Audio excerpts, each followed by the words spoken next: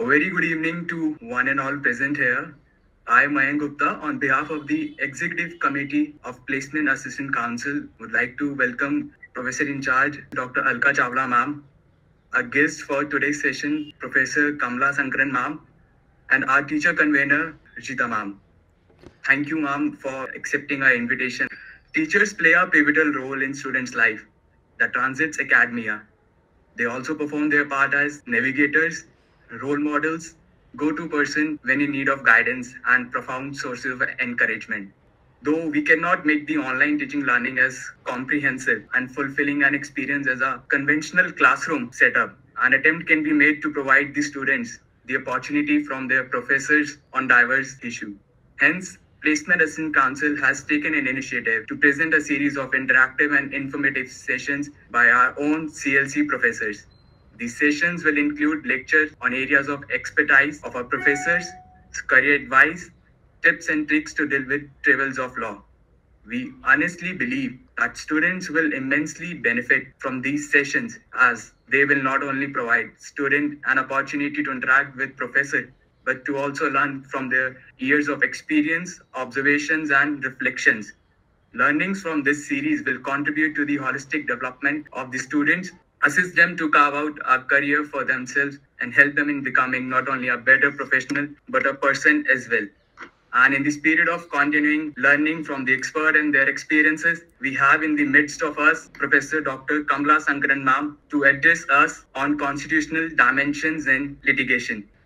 Kamala ma'am is currently a professor at the Campus Law Center, Faculty of Law, University of Delhi, and she has been teaching constitutional law, jurisprudence, and labor law. Her research interests include constitutional law, international labor standards, and the regulation of work. Her recent book include Affirmative Action, A View from the Global South, and the Challenging Legal Boundaries of Work Regulation, Fudge, McChrystal, and Sankaran editions from Hart Publishing, Oxford. Ma'am has previously served as the Vice Chancellor at Tamil Nadu National University at Tiruchirappalli. She has been a fellow at Stellenbosch Institute of Advanced Studies in South Africa, visiting South Asian Research Fellow at School of Interdisciplinary Area Studies at Oxford University, and a visiting scholar and recipient of the Fulbright Postdoctoral Research Fellowship at the Georgetown University Law Center, Washington, D.C. Ma'am is a member, International Advisory Board, International Journal of Comparative Labor Law, and Industrial Relations. Ma'am has been a member editorial board, University of Oxford Human Rights Hub Journal. She was also a member at editorial advisory board, Indian Journal of Labor Economics, and has served as the editor of the Daily Law Review. Ma'am has always been an inspiration for us. She has been very welcoming and gentle to all the students of CLC. I remember I've not been a regular student of ma'am, but got a chance to attend few classes of constitutional law. Thank you so much, ma'am. So thankful to you, Kamala. I don't want to treat you like a guest. We have all been working together for so long. This is our home. In fact, we've studied here, we are teaching here. So I do not know whether to say welcome or just to say hi. That's all. Thank you so much for speaking to the students. That's all. Thank you. Over to Placement Assistance Council. Thank you, ma'am. I think we can join. First of all, yes, a warm welcome, because I just spoke to Alka ma'am, and Alka ma'am was so enthusiastic and she's been so supportive over this initiative. Ma'am, I really thank you, and I think all the students are extremely overwhelmed. And of course, Professor Dr. Kamala Sankaran ma'am, I called her and she was like, sure, I would be very happy to interact with the students. So I think both your enthusiasm has been so nice, and we are like, I think from my end, so I'm honored because I'm not even a DU student. So for me, it would be very nice to listen to great stalwarts in the legal field like you. So I think I'm very overwhelmed. A lot of our faculty members are also joining. So I just now had messages in the faculty group also that, they're not able to join through this link. So I shared the other link. So I think we are very happy, all of us. Thank you so much, ma'am, for giving us this opportunity. We once again welcome you, and please take the session ahead. Thank you so much, ma'am. Okay. Thank you very much. And I'm very glad to be here with you all this evening as part of the series of Placement Assistant Council. I really thank my friend and colleague, Professor Alka Chawla, our Professor-in-Charge, Dr. Ruchita Chakraborty, other teacher members and student members of the PAC for this invitation. You know, I had the good fortune, like Alka ma'am was just mentioning, to be as a student here in CLC. And then and when I was a student here, I had the further good fortune of being taught constitutional law by Professor P.K. Tripathi, Professor M.P. Singh, Professor Bakshi, Professor Parmanand Singh. And about 10 years ago, for about 5 years, I was Dean Legal Affairs for this university. And in that capacity, I regularly interacted with several with Mr. P.P. Rao, who was himself once a teacher at Campus Law Center, and then, of course, was a well-known senior advocate of the Supreme Court. And because of his close relationship with CLC, he was the honorary senior counsel for the university in the Supreme Court. And so I've spent several hours with him settling replies and developing arguments for lots of court cases that Delhi University had and continues to have. And I think at that time I realized the importance of strong grounding in legal doctrine and black letter law that Campus Law Center provided us with. And so this evening, I'd like to dedicate my talk to him and all my other teachers here, because I really think I'm a product of this institution, and it's a matter of deep honor and privilege for me here this evening. Now, catering to the future and career needs of a large student body, because I think this lecture is organized by PAC, Placement Assistance Council, so I'm keeping that focus in mind. So catering to the future and career needs of a large student body such as we have in Campus Law Center is a challenge. My own experience as a teacher here at CLC and also as a one-time convener of PAC, long ago, indicates that many of our students pursue litigation after graduation. And a city like Delhi affords opportunities to practice in Supreme Court, High Court, several tribunals, commissions, etc. At the same time, for many of our students, the choice remains practice in subordinate courts, either located in Delhi or in other states. When I have been teaching all these years constitutional law, I often get asked this question: whether this subject is of any relevance from a practice point of view, especially for a person who's going to practice in the subordinate courts. So really that was at the back of my mind when I decided that this evening I propose to address that question. I will focus on two broad points. One, does our judicial system allow us to raise constitutional issues at quote unquote the lower court level? To what extent can one do so? Are there limits to the kind of constitutional questions one can raise in these courts? And second, addressing the same question but from a reverse perspective.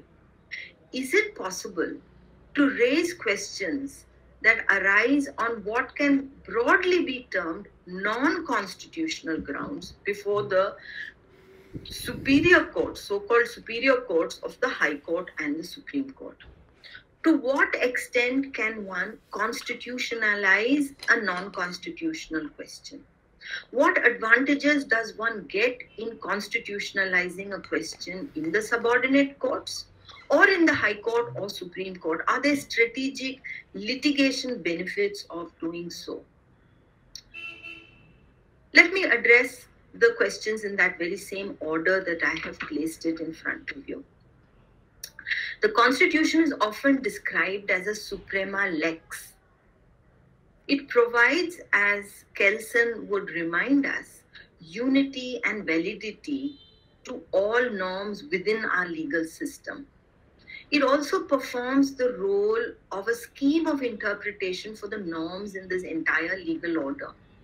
Yet, the Indian Constitution is not merely a formal document, nor is it merely constitutive in the sense of providing coherence to the legal system or authorizing or permitting or validating positive laws created by constitutional institutions.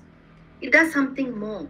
It also incorporates a concrete content to these norms. It's not just procedure, it also has content. And the framers of the Indian Constitution, as evidenced in its preamble, made a very definitive choice, a pre-selection, if you will, that highlighted justice, social, economic, and political, as well as equality of status and opportunity, which were as important as liberty and fraternity.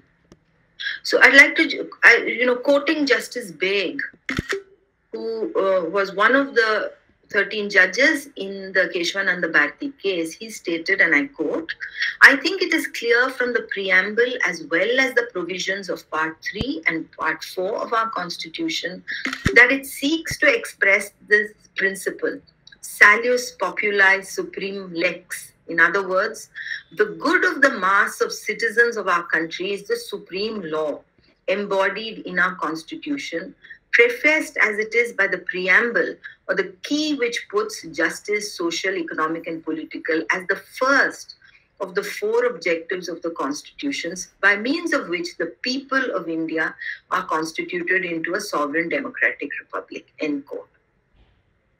Thus, the Constitution performs this dual function of providing a foundation to the legal order, as well as animating all norms within the system with a set of key elements or basic features which underpin each individual norm.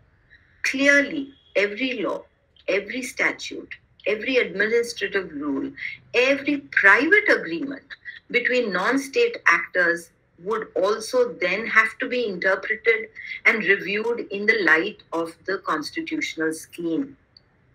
In short, there is a constitutionalization of everyday life, which is a part of the transformation that the Constitution seeks to achieve. There are, of course, various ways in which this term has been used. I use this term constitutionalization to indicate the political, social, and legal agenda of incorporating and imbuing not only the constitutional institutions with constitutional morality, but also horizontally all interactions in civil societies and also all interactions among private persons. Even private interactions, contracts, relationships cannot stand outside this process of constitutionalization. The judiciary has the key role as the guardian of the Constitution, the sentinel on the qui-vive, as Chief Justice Patanjali Shastri so beautifully put it, to ensure that this constitutionalization proceeds unhindered. However, do all courts across India have this responsibility? There appears to be some division of labor in this task of monitoring the constitutionalization process allotted to the judiciary. Is the dichotomy between casting a constitutional interpretative role to the High Court and Supreme Court while excluding the subordinate courts, is that a correct reading of the Constitution? This expression, subordinate courts, is used in Chapter 6 of the Constitution that would, in light of Article 236, include courts headed by a district judge, sessions judge, an additional district or sessions judge, joint or assistant district or session judge, and all other civil judicial posts inferior to that of the post of the district or sessions judge. What does that then tell us about the question that I raised a short while ago? How relevant are constitutional principles while litigating in subordinate courts and in dealing with non-constitutional matters in the Supreme Court and in the High Court? Let me begin with Article 228. It deals with the transfer of certain cases to the High Court, and it states, if the High Court is satisfied that a case pending in a court subordinate to it involves a substantial question of law as to the interpretation of this Constitution, the determination of which is necessary for the disposal of the case, it shall withdraw the case and may either dispose of the case itself or determine the said question of law and return the case to the court from which the case has been so withdrawn, etc., etc. In order to invoke Article 228 of the Constitution, the High Court must be satisfied that the case pending before a subordinate court involves a substantial question of law as to the interpretation of the Constitution. That's the phrase used. A substantial question of law as to the interpretation of the Constitution, and that the determination of which is necessary for the disposal of the case before the subordinate court. Can a question which is already settled by the Supreme Court, one that is no longer res integra, can it be subject to Article 228? Or looking at it in another way, if the matter has already been settled, in the sense of a final interpretation of a question has already been raised and settled by the Supreme Court, then we know that under Article 141, the law declared by the court is Supreme Court, is binding on all courts within the territory of India, including, of course, the subordinate court. There would then be no occasion for Article 228 to operate. In that sense, either Article 141 would operate or else Article 228. Both cannot stand together.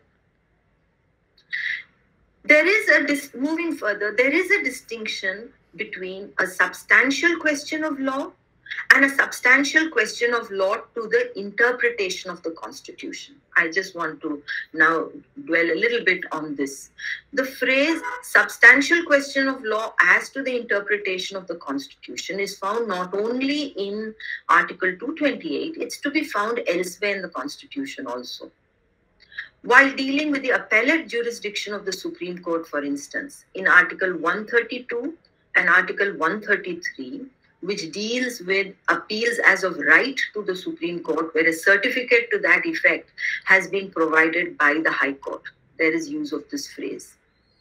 It is also useful to recall that Article 145, subclause 3, which deals with the rule-making power of the Supreme Court, states inter alia that the maximum number of judges who are to sit for the purpose of deciding any case involving a substantial question of law as to the interpretation of this Constitution, it goes on to say other things, shall be 5. Article 147 states that reference to any substantial question of law as to the interpretation of this Constitution would also be should be construed as including references to substantial questions of law that arose under Government of India Act 1935, Indian Independence Act, etc. and etc.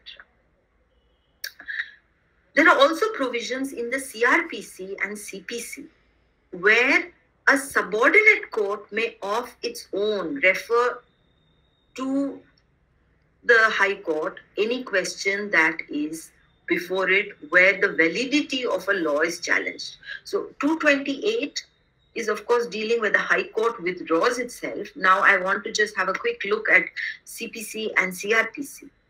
If you look at Section 113 of the Code of Civil Procedure, CPC, it requires a district court to refer a matter to the opinion of the High Court if it is satisfied that the case pending before it involves a question as to the validity of any act, ordinance, regulation, or any provision contained in any act, ordinance, or regulation, the determination of which is necessary for the disposal of the case. And the court, that subordinate court, is of the opinion that such act, ordinance, regulation, or provision is invalid or inoperative, but has not been so declared by the High Court to which the court is subordinate. Now look at 113 carefully. If a question is pending before the subordinate court, where the validity of an act, for example, is under challenge, on the initiative of the district court, which under Article 236 will involve all civil court, union divisions, all of them, back to the High Court. But there's another limb to it. And it is of the opinion that this act is invalid, but it has not been so declared by the High Court or by the Supreme Court.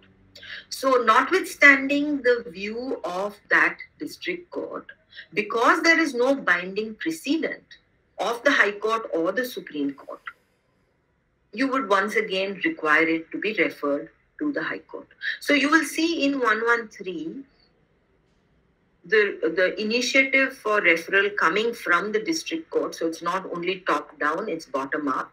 And you will also see inbuilt in it the doctrine of precedent, that notwithstanding the view taken by the district court, even if it is of the opinion that it is invalid, because there is no binding precedent, which clearly indicates that a holding of constitutionality flows top down. Reference to the question may flow bottom up, but the answer flows top down. Okay, I'll just leave it at that. Let's see if I have time to pick up that point again. And if you go further into Rule 1 of Order 27A of the CPC, it says, and I'm just quoting again, in any suit in which it appears to the court that any such question as is referred to in Clause 1 of Article 132, read with Article 147 of the Constitution, is involved. That is a substantial question of law as to the interpretation of the Constitution. The court shall not proceed to determine that question until after notice has been given to the Attorney General of India, if the question of law concerns the central government, and to the Advocate General of the state if the question of law concerns the state government. So it really depends on whether it is a law made by Parliament or whether it is a law made by the state government. And you have the question of the 7th schedule there. And if it is a constitutionality of a state law, Advocate General, else the Attorney General. Notice has to be given. So clearly, the highest law officer of the union or the state needs to be given a notice for addressing the court on the issue of a substantial question of law as to the interpretation of the Constitution. And who does this? This is a court which is dealing with this matter, including a subordinate court. So there is an opportunity to raise it. The notice is issued, and then, of course, as we know, it is referred up. Alternatively, it could be withdrawn by the High Court. There's a similar provision in the CRPC. So I'd just like to draw your attention to Section 395 of the CRPC, which reads as follows, reference to the High Court. That's what the marginal note says. Where any court is satisfied that a case pending before it involves a question as to the validity of any act or ordinance or to any provision contained in such an act and the determination of which is necessary for the disposal of the case. Look at these two limbs, very similar to CPC. I didn't say it there, I wanted to say it here. One is the validity of the law or the interpretation of a provision which is necessary for determining the dispute which is there before the court under the CRPC. So it's not only validity of the law, it's also an interpretation. And both of which are subsumed by that constitutional phrase, substantial question as to the interpretation of the Constitution. Both the validity question as well as statutory interpretation or constitutional interpretation would be contained in these two limbs. And I just read it out again so that you're able to just hear this point. I'm sorry, I don't have I'm not sharing my screen. Where any court is satisfied that a case pending before it involves a question as to the validity of any act or any provision contained in any act, the determination of which is necessary for the disposal of the case. So it deals both with judicial review in terms of constitutional limits as well as interpretation. Both are there contained both in 113 Rule 1 of 27A of the CPC as well as 395. And lastly, but which has not been so declared by the High Court, to which that court is subordinate, or the Supreme Court. Please note the subordinate court has only the binding precedental value of the High Court that it takes notes of. Persuasive precedental value of other high courts is not to be taken into account by either the CRPC or the CPC provision. So you can see that distinction in these between the binding precedental value of the High Court towards its own subordinate courts and the lack of any persuasive value with regard to this provision that you see here. And therefore, if these things happen under 395, the same shall be referred for the decision of the High Court. There are other provisions in 395. I'm not going into it. Now, this phrase, substantial question of law, has been interpreted by the Privy Council itself. And it has been drawn upon by the courts. That's quite interesting because the Privy Council is, of course, a pre-constitutional institution. Should I look at a Privy Council judgment to interpret what is meant by substantial question of law as to the interpretation of the Constitution? And you get the link actually from Article 147, which says that while interpreting substantial question of law, you can also look at Government of India Act 1935 and the Indian Independence Act 1947. So because of Article 147, there is the ability for us to draw on the Privy Council and its interpretation of substantial question of law. Of course, the latter half of the phrase as to the provisions of the Constitution is missing, but still. So, for example, in an early 1927 case of the Privy Council, Raghunath Prasad Singh versus Deputy Commissioner of Pratapgarh, the Judicial Committee of the Privy Council, the JCPC, observed that a question of law can be considered to be a substantial question of law. And for that, it did not only be of general importance, but it could also be a substantial question as between the parties. So it need not have cascading effects outside the dispute and the two parties in front of it. Notwithstanding that, it would still be a substantial question of law. So the generality of the question of law is not relevant. What is relevant is whether it's substantive or not. That's really what the Privy Council said. I move on to, this was quoted with approval by the Supreme Court in 1962. Sir Chunilal V. Mehta versus Century Spinning and Manufacturing Company Limited. And look at what the Supreme Court says. You know, I'm on this little narrow point about the relevance of pre-constitutional court decisions for interpreting this particular phrase.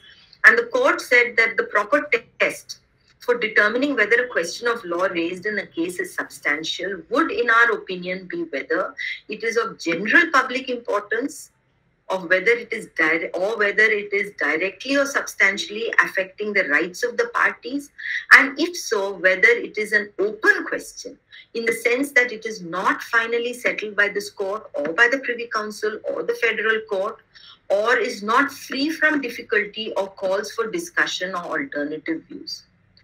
That is, it could be both a general question or it could be just an issue inter partes. Okay. If the question is settled by the highest court or the general principles to be applied in determining the question are well settled and there is a mere question of applying those principles, or the plea raised is palpably observed, the question would not be a substantial question of law.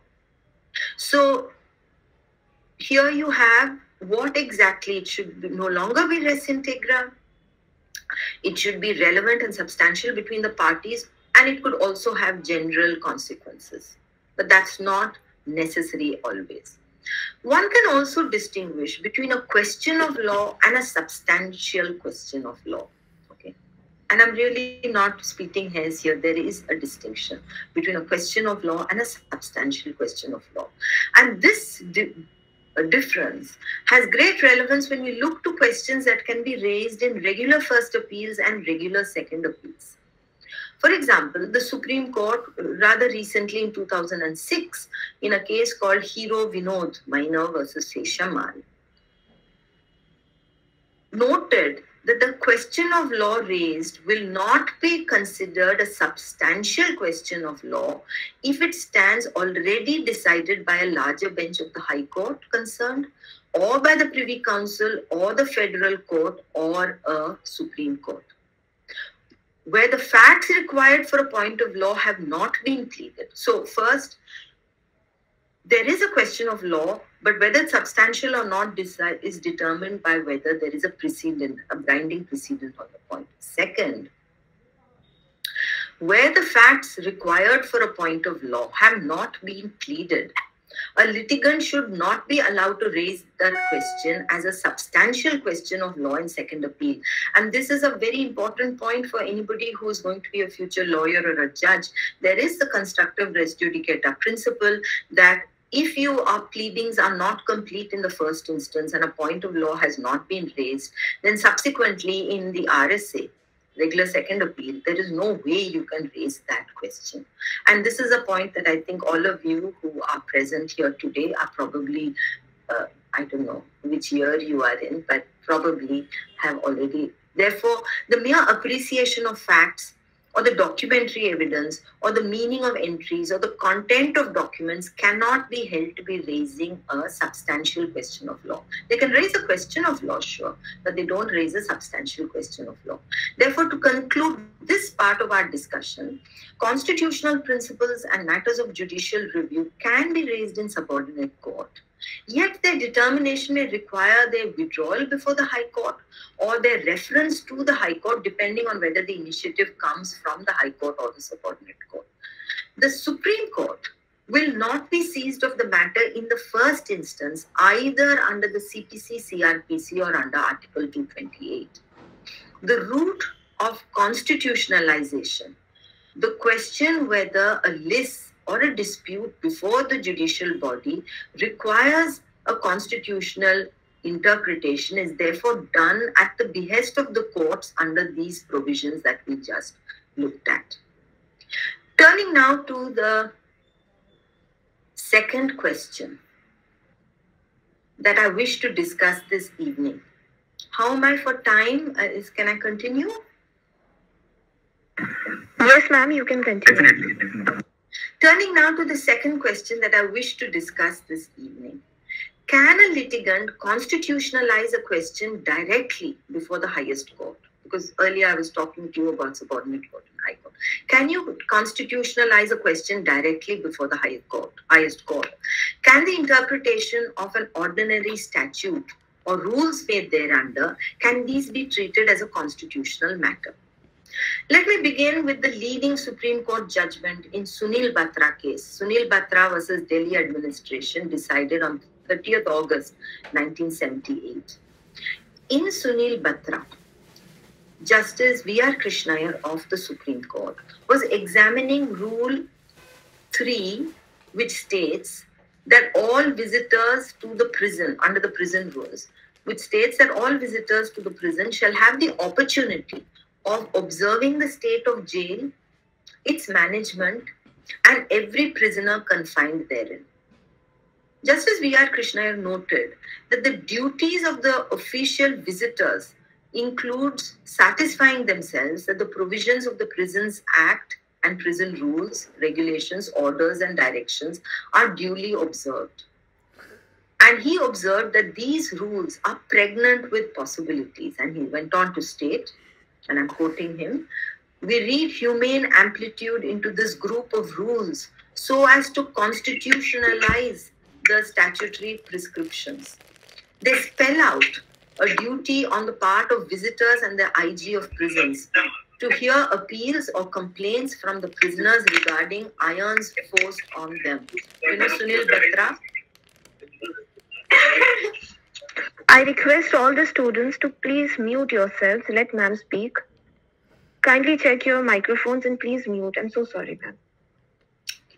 So the court was looking into whether this rule could be constitutionalized. And he went on, Justice Krishnaiyer went on to note that there's a duty on the part of the visitors and IG of prisons to hear appeals or complaints from prisoners regarding irons imposed on them. They were in fetters, right? And the reasonableness of the restriction being the constitutional badge, the only way we can sustain Section 56 of the Prisons Act is to imply that the broad group of provisions requires immediate review and cutting short of the iron regime to the briefest spell.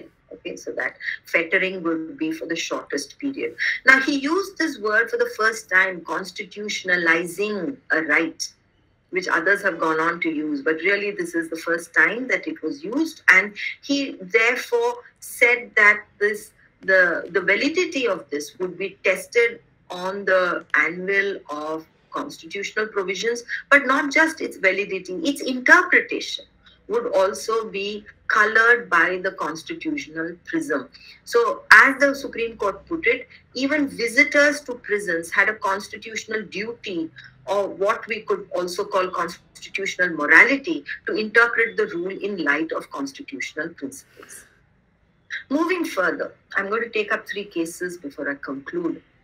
In perhaps the first case where a letter was converted into a writ petition, and this really the first case would be in 1980, Gopalanachari versus State of Kerala.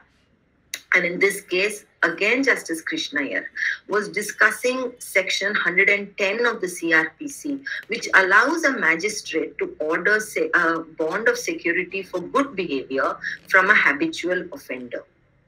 And what the court was doing was whether the interpretation to section 110 of the CRPC, what would it look like if it were interpreted in the light of a constitutional scheme? And as I told you, this was a letter that was converted to the writ petition. Of course, Bandhuva Mukti Morcha followed later in 83, but really the first, epistolary jurisdiction, if you will, was this. And what the court, Justice Krishna had pointed out, was that the constitutional survival of Section 110 certainly depends on its obedience to Article 21. And it said that if you look at Section 110 of the CRPC, it says that people who, and I'm quoting A to G, look at the phrases, I think you will understand what the court is trying to mean. Those who by habit is a robber, by habit a receiver of stolen property, habitually protects or harbors thieves, habitually commits or attempts to commit or abet the commission of, is so desperate and dangerous as to render his being at large without security hazardous to the community. The court stated, and I'm quoting, these expressions, when they become part of the preventive chapter with potential for deprivation of a man's potential freedom for up to a period of 3 years, must be scrutinized by the court closely and anxiously. The poor are picked up or brought up, habitual witnesses swear away their freedoms, and courts ritualistically commit them to prison. And Article 21 for them is a freedom under total eclipse in practice. Courts are guardians of human rights. The common man looks upon the trial court as the protector. The poor and illiterate, who have hardly the capability of defending themselves, are nevertheless not non-persons that trial judges must remember. And therefore, he went on to say that the trial judge, before whom 110 matters come, must not look at these categories A to G of Section 110 mechanically, but must look at it with the constitutional perspective in mind. And I continue with one more example. The classic Bandhuva Mukti Morcha case decided in 1983. Here was a letter written once again, a letter written by bonded laborers working in Bhatti mines just here in Faridabad in Delhi to the Chief Justice, at that time Chief Justice Bhagwati, stating that their rights under certain laws are not being enforced. Justice Bhagwati, it was Justice Bhagwati at that time, are not being enforced. The laws in question, they stated that statutory laws are not being enforced. Please note, they write a letter saying different laws are not being enforced. I want us to appreciate how that constitutionalization of statutes happened. The letter stated that the Interstate Migrant Workmen Regulation of Employment and Conditions Service Act 1979, the Contract Labor Regulation and Abolition Act 1970, the Bonded Labor System Abolition Act 1976, the Minimum Wages Act 1948, Workmen's Compensation Act 1923. At that time, it was not employees, it was still Workmen's Compensation Act. Payment of Wages Act 1936, Employee State Insurance Act 1948, Maternity Benefit Act 1961. 8 acts which are applicable to these workers working in these said mines was not being enforced. And as Justice Bhagwati put it, these are victims of the most inhuman exploitation. Now, the question before the court here was, should the enforcement or the violation of a statute not be challenged under the authorities prescribed under each law. That is, if you have a Minimum Wage Act infraction, you have to file an application before the the appropriate authority there.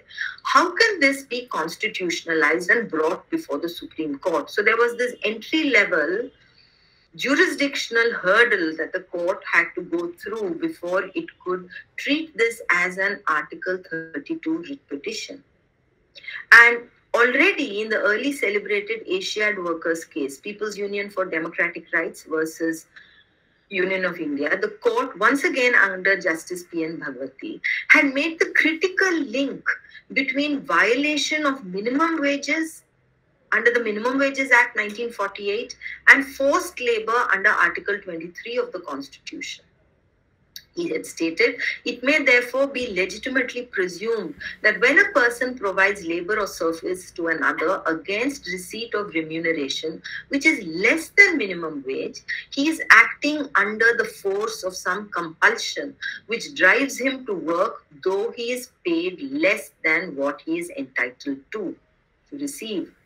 Therefore, in the Asiad case and the subsequent Bandhwa Mukti Morcha case 2 years later, the creative craftsmanship of Justice Bhagwati made the link between non-payment of minimum wages and violation of a statutory right and the denial of a fundamental right, and therefore opened up the jurisdiction of the court to what would otherwise have been seen as a mere violation of a statutory right, for which the only recourse would have been the authority set up under the Minimum Wages Act 1948 or the other relevant statutes.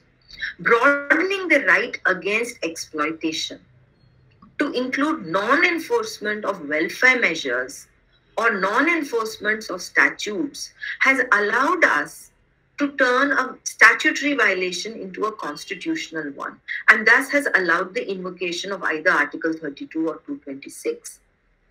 But other techniques of constitutionalization have also been used. Our alumni and well-known Supreme Court senior advocate, Mr. Raju Ramachandran, wrote in the early 80s of the new remedy of a constitutional tort that has emerged from the Supreme Court case of Rudalsa. Other people have used it, but seriously, the first person who used that phrase was Mr. Ramachandran. You can look at others who've used it, but here it is. This, of course, has grown into PIL jurisprudence, where the restricted writ court, by interpreting the expression power to issue directions or orders or writs, which occurs in Article 32, had permitted the granting of remedies far beyond that which a writ court in England, with the power to issue high prerogative writs, could have done. Not merely the power to quash and leave the parties to seek their remedies based on facts of the case or merits of the case elsewhere, but now the writ court, following Rudalsa, can order payment of compensation in writ proceedings. The phrase that has begun to be used, constitutional court, captures this blending of the power of a writ court alongside that of a court dealing with payment of unliquidated damages as compensation for tort, which would be in a normal suit. The blending of that suit remedy with the writ remedy gives us this constitutional tort. In addition, the court has in several subsequent cases exercised its power to order medical treatment, order police protection, compliance, etc. Further, the court has expanded its constitutionalization process through the technique of a continuing mandamus. By the appointment of a court-appointed commissioner or an amicus curiae, to regularly take on the monitoring of the case and not leave it to the executive to implement.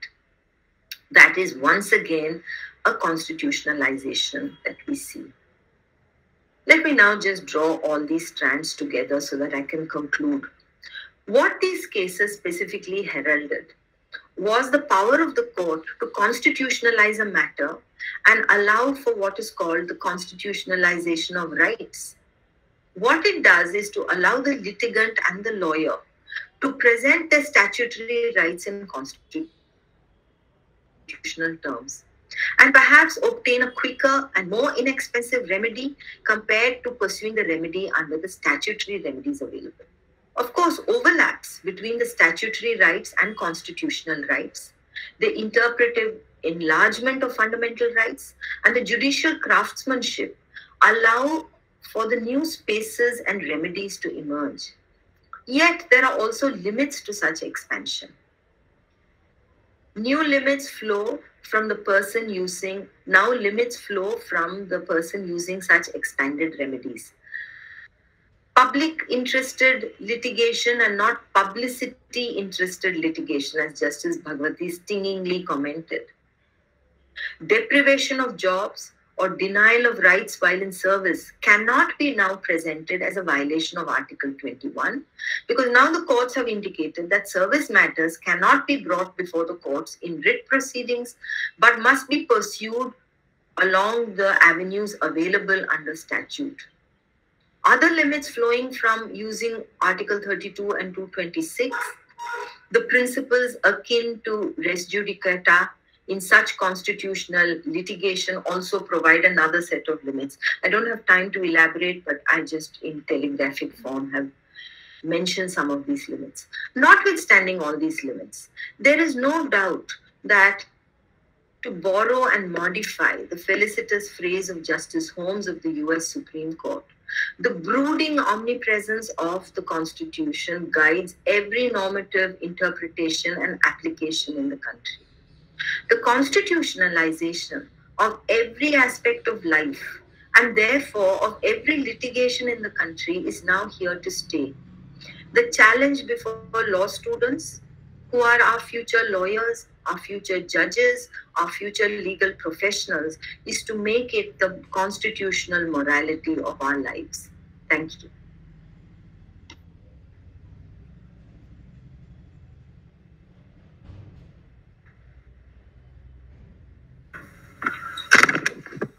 Thank you so much, ma'am. Thank you. Now we may ask the students if they have some questions.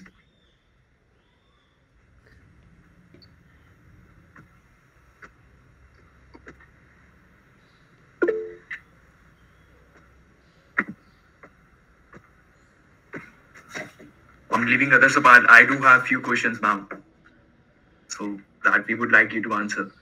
Mostly we see, ma'am, the cases around fundamental rights. The Part 3 of the Constitution of India covers the most litigation in Supreme Court or maybe the High Court. But ma'am, we believe that there is something, wider than the scope of Part 3, which takes a major part of the constitutional litigation. If you could brief us about the other parts which may include constitutional litigation. Okay, thank you for that question. Just a quick comment on your question before I answer it. Actually, if you look at the docket of the Supreme Court, I don't think Article 32 cases account for the bulk of the cases before the Supreme Court. No. Bulk of them are actually 136 appeals which come from statute. So that in itself is, of course, a first answer to your question. It's not as if precious time is being taken up by Part 32. Okay, the facts don't. So I would urge, maybe students would like to look to see. There is the report of the Supreme Court that comes out each year, which you can mine for various information such as this. Other people have mined it, but you are also free to do that data mining and pull it out. So I don't think that Part 3 of the Constitution, important as it is, to my mind, is not coming before the courts as often as it ought to. Because truly, if that is so important, it should occupy a lot of time before the High Court and Supreme Court. But the clogging up of the docket doesn't come from this. So I think that itself is my sort of quick answer to your question. Number two, if I can just elaborate a little more. Our court is not only a constitutional court, it's also the appellate court. Okay, so we have all these jurisdictions before the Supreme Court. Because of that, it is also dealing with a large number of appeals that come from 32 or from statute, which has made the Supreme Court the highest appellate court. And it therefore has an opportunity both to speak to the interpretation of the Constitution as well as the interpretation of statute. You know, there's this debate currently about whether we need a separate constitutional court and a Supreme Court which only performs this appellate function of interpreting statutes and other related matters. Okay. At this point in time, our court performs both functions. It's both the constitutional court and it's also the highest court. And there is merit in both these jurisdictions. This is not to say that there is not merit to the argument. I believe the highest law officers also made this point about should we have a constitutional court. But I think that there are links between interpreting the Constitution and interpreting the statute. So when the judges are talking about using a statute to constitutionalize it, it's a bridge between these two realms. Notwithstanding the fact that the court is the highest court, it's not as if it's in any way different from the statute. They are all part of the same coherent legal order. I began by talking about the role and place of the Constitution in ensuring coherence and unity and structure to the entire legal system. And that is a very strong argument in my mind for why the court must be concerned with both aspects. I think I'll stop here. Thank you so much, ma'am. Is there anyone who wants to ask a question? Yes, excuse me, ma'am. I have a question. Yeah, sure. Ma'am, actually, my question is related to the amendment to Rule 6 of the deputation of cadre officers of the IAS rules 54. Okay. Such a specific question. I'm not sure I can answer, but it is such a... Okay, but please go ahead. Ma'am, actually, the recent amendment has proposed by central government. Okay. About the cadre. Yes. Okay, yeah, okay. That's your question? No, ma'am. Actually, my question is, don't you think the center is weaponizing their agents in the states? Okay, true. I'm just like a secretary or principal secretary of or chief minister can be called by the center on central deputation. So I think it's undermining of the federalism of our country. Okay, yeah, that's a good question. So let me sort of address it in the following manner. You know, this question of our center-state relationships has always been a difficult one. We don't have a strict federalism. You know, we have quasi-federalism, pragmatic federalism, cooperative federalism. There are any number of terms that those of you who are students of second year will be familiar with. Now, the final compromise as arrived at gives us something peculiar in the form. For example, let me take Article 256. Okay, if you were to just look at Article 256, I'm just looking at it because I want to make a specific point. It says that the executive power of every state shall be so exercised to ensure compliance with the laws made by Parliament. So the duty to implement the law made by Parliament is cast also on the state administration.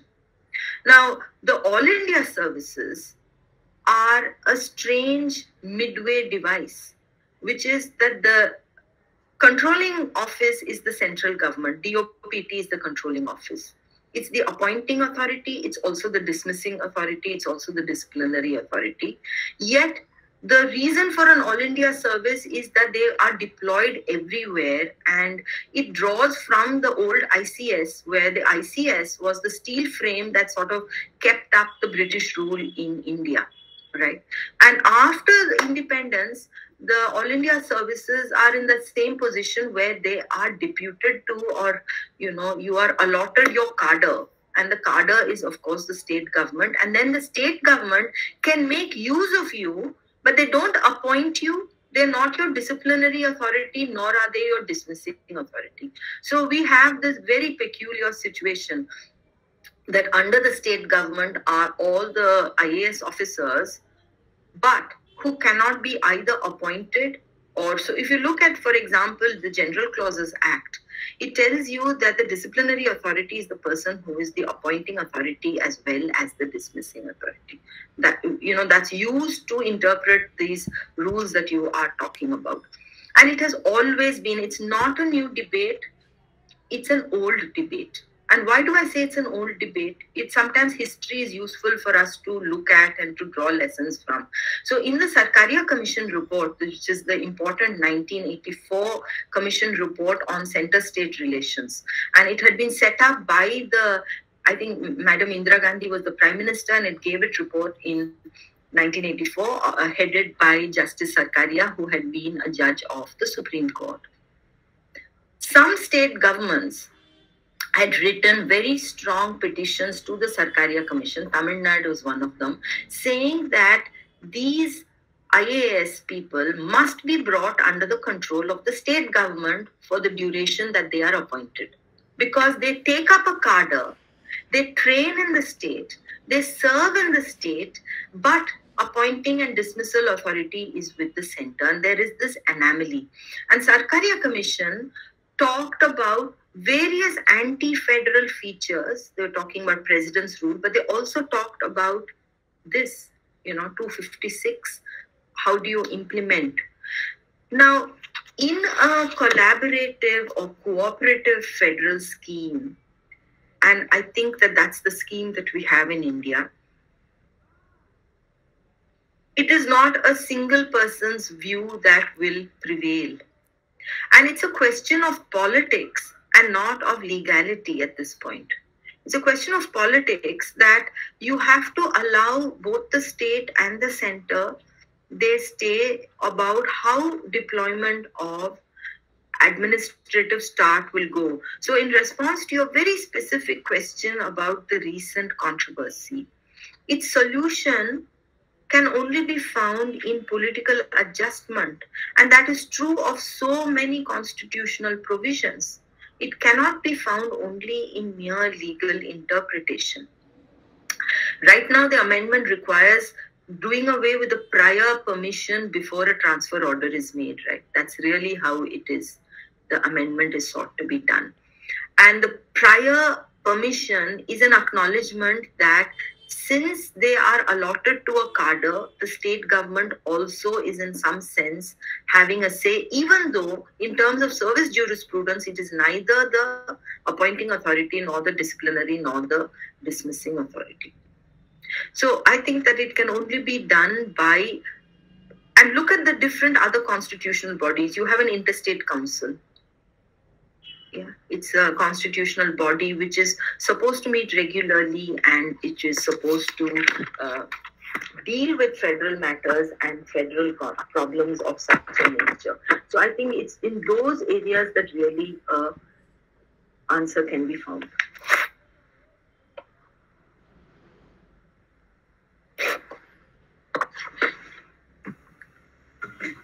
Ma'am, we have another question in the chat box. Yeah. Ma'am, it's, can one also rely on Privy Council decision prior to 1935 for determination of whether a question of law can be taken as substantial? Yeah, I think I addressed that point, and I would like this, whoever asked that question, to have a look at Article 147. 147 is telling us about how we interpret this question of substantial question. And it says that it would include references to interpretation of Government of India Act 35. Now, at that, when you are looking at the interpretation of Government of India Act 1935, it stands to reason that we would be looking at the interpretation of Government of India Act as interpreted by the Privy Council.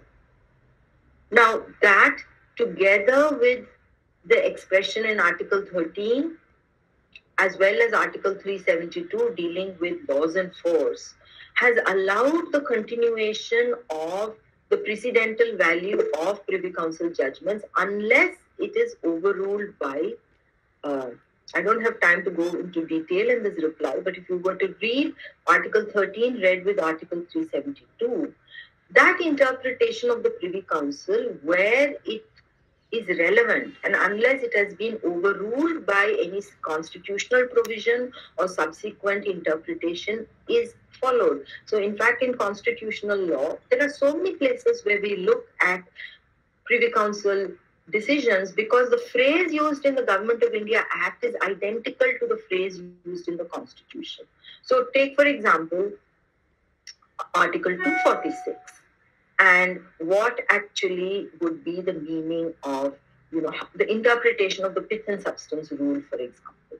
We are looking at specific provisions under Article 246, and because the language is very similar to that, identical actually, to that under the Government of India Act, that's the way. And the substantial question of law is also one that is used in the Government of India Act, and therefore we follow it. That's the quick answer that I would like to give. Ma'am, thank you for the answer. Ma'am, actually, the question was in regard to the Privy Council decisions prior to 1935, which is what the confusion was. And my answer also is addressing the same point, Mayank, that prior to 1947, the Privy Council is interpreting the Government of India Act 1935. The example I gave of pith and substance is exactly the same. Because the phrase used in the Government of India Act 1935 is identical to the phrase used in Constitution now, the courts have always looked at those Privy Council decisions to interpret even the phrase used here. All right. Thank you, ma'am. Thank you, sir. Yeah. Ma'am, can I ask one question? Yeah, sure. I don't know what are. Yeah, please go ahead. Okay, ma'am, I'll pursue with my question. Since we talk about the precedents, right? So I want to ask whether high courts can overturn the judgments of Supreme Court.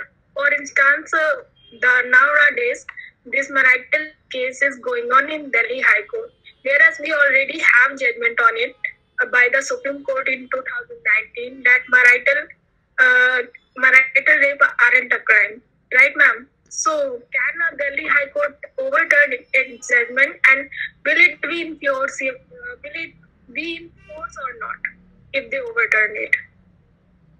You're a student of law and you well understand the practice of distinguishing a case. So this matter which is now being argued, I know the news is full of it, but to just answer your question in a general way, not specific to this particular case of marital rape. Oftentimes, what is the ratio of the case is culled out by subsequent judgments. And while the facts of a case may deal with a particular matter, the ratio of the case must be confined to a particular matter. So even in the marital rape issue, how you read it and how the ratio is culled out is the critical point. So if I'm not talking now about marital rape, please read it. I think there's a comment already that you must read it once again. But whatever be the matter, if I want to distinguish a particular Supreme Court judgment, then I will have to conclude that while the decision dealt with larger matters, the actual ratio was confined to a narrow point. And as a student of law, you will appreciate the distinction between the decision, which disposes of all the facts in dispute in the case, and the ratio, which is the principle of law on the basis of which that decision got taken. The ratio is a narrow point. If a subsequent quote-unquote lower court like a high court, though it's not correct for us to use this expression at all, if a high court, even though there is a Supreme Court judgment on the point, and notwithstanding Article 141 that the law declared by the Supreme Court is binding on all courts, including the High Court in this instance, if the High Court can distinguish that case and say that the ratio did not pertain to this point, there is no problem. But I think somebody else wants to say something on the point.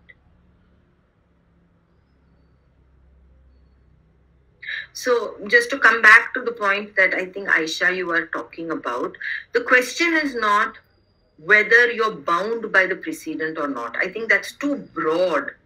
What the question really is, a more nuanced point. has the High Court or will the High Court be able to distinguish the ratio of the Supreme Court case, which would still allow it an area which is still an open legal question, which is still res integra, meaning it is still open for arguments and decision, over which it can then decide. That will become the crucial point. And I think it's very important how we read the ratio of the judgment and to confine it truly to the narrow legal point and not as something which covers the entire decision. Thank you so much, ma'am. I think we can have the last question for today's session, if we have your permission. Sure. Ma'am, the question is, ma'am, for a young junior, it's important to have groundings in various fields of the law. And if someone wants to pursue a career in pure constitutional practice, so what you will suggest or advise to that young lawyer to begin from a High Court chamber or from a Supreme Court chamber, or as we say that one who wants to practice should always begin their career from district courts? It's a very difficult question, but one that really concerns a lot of our students. I agree. There are so many different factors that go into it. Where you live, what your personal circumstances are. So I'd be very reluctant to give a sort of an advice on a matter like this. Even if one is practicing in the Supreme Court, and even if one is handling constitutional matters, there's a great advantage in having also experience in a lower trial court. Because remember that even if the matter goes in appeal, or even if the matter goes as a direct writ petition to the Supreme Court, whichever route you are confronting a case, questions of evidence, questions of relevancy and admissibility of facts will not be coming before you directly, because it will not be, you will only be appreciating the evidence in a secondary way. Those things you would not know. Oftentimes, it's only by practice and by handling matters that even in the Supreme Court, you would be able to develop sets of arguments. So even if you were drafting a petition for a senior, the grounds of challenge oftentimes are drawn from the paper book, the record of the lower court on the basis of which that appeal is being filed, and your familiarity with the record of the court case coming from the trial court. Let's say it went to a single judge in the High Court, then it went to a letters patent appeal, and now it's come after a review, it has then come to the Supreme Court. It could have gone through 4 stages. That entire record, to understand where exactly you would like to focus your grounds, would require that you must be completely familiar with the procedure that has been adopted in the trial court, in the court of first instance. And that is something that comes with low court practice. However, whether you have the circumstance to do that, whether for whatever reasons you are going to be in a high court, that is of course personal to you. But even if you are unable to do that, there are so many other ways. Even when you are right now interning, and I tell this to students all the time, even when you are now interning, whether in a lower court, whether in a high court, whether in a law firm, wherever, pick up that paper book and the record and read it. Read it fully. I told you many years ago, I did a stint as Convenor of Placement Assistant Counsel. And I used to ask students, like, what did you do during your internship? Oh, ma'am, we were photocopying paper. Very good. There's a lot of learning in filing, because going and doing pagination, very important. But you must also use that opportunity to read and study. Look at if there's a cross-examination that is going on, if there are filings of documents, what document was done, how was that document proved. Your study of Evidence Act is absolutely critical. how did that happen? How did the cross-examination, how was it recorded? On what points was the challenge taken in the regular first appeal? From regular first appeal, how did it go to RSA? Those points of practice. My learning both as an academic teacher and then about so many years done as in looking at some litigation has pointed out to me that procedure is absolutely important. Absolutely important. And therefore, I think that whatever opportunity comes your way, grab it. Make full use of your internship. Make full use. You go into your internship with an agenda. Don't wait for what the senior will tell you to do and then twiddle your thumbs and say, "Aaj kuch nahi hua." No, that's not the way. You know, CLC, you get your opportunities, you make the most of it. You go out with your agenda in life, and then you will find that it's far more enriching. Thank you so much, ma'am. I think this is something which all the students are missing due to the pandemic. They're not being able to, learn the insights and what are the things they actually need to do. One can study, one can attend online course, and one can also go through the judgments. But practical experiences and the guidance from mentors matter a lot, ma'am. Thank you so much, ma'am. Thank you so much, ma'am. I hope there are no more questions. So I would like to invite our teacher and convener, Ruchita ma'am, to present the vote of thanks. First of all, ma'am, I would like to thank you I have never attended your sessions before, and it was only that I've always heard you're a stalwart in constitutional law. So for me, it was a very enriching session. I really loved listening to you. And of course, and I think for the students also, it's a very, very enriching experience for all of us here. So ma'am, first of all, my deepest thanks to you for accepting our invitation, for agreeing to come and interact with the students. And I think I must mention to you, ma'am, here that the students were so enthusiastic today. We were using 2 links and both the links were full. So we had 200 students. We also had Team Pack also had requests for a 3rd link. And that was when we said that we can put it up online so that, all the students in CLC can benefit. So this itself goes on to show, ma'am, that how important today's session has been for all of us. So, ma'am, thank you for whatever you have spoken. It's extremely enlightening. It's my total pleasure to be here this evening. After all, CLC is mine too. And so thanks to you, thanks to Mayank, thanks to Pak, thanks to Alka ma'am, and thanks to all the students who are here. A teacher is nothing without the students. So I really love and appreciate all our students here, whom I really consider are one of the brightest in the country, and my best wishes to a very good and bright future to all of you. And thank you once again for this chance, and good evening to all of you. Thank you, ma'am. Thank you so much. Ma'am, I would also, before we end the program, I would officially also like to definitely thank our, dear Professor Dr. Alka Chawla ma'am.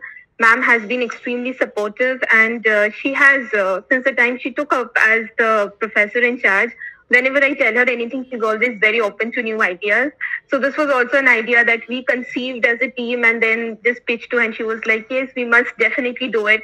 The idea basically was that, all the students, there are so many students, we have a huge number of students who pass out from CLC, and in the 3 years, unfortunately, they are unable to sit through any of the classes of people like you or Alka ma'am or maybe Raman sir, Usha ma'am, all the Gunjan ma'am, all the professors that we have.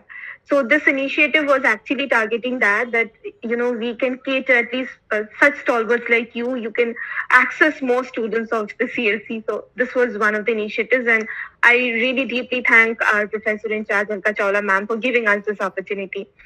Of course, I would also like to thank the CLC office, because nothing is possible without them. Although we are doing it in the online mode, but of course the CLC office has been of great help. I would like to definitely thank all the students. Their zealous and enthusiastic involvement in the program is really very, very, motivating for us as well. So your participation makes any program a success. So thank you very much, all the participants, for being here.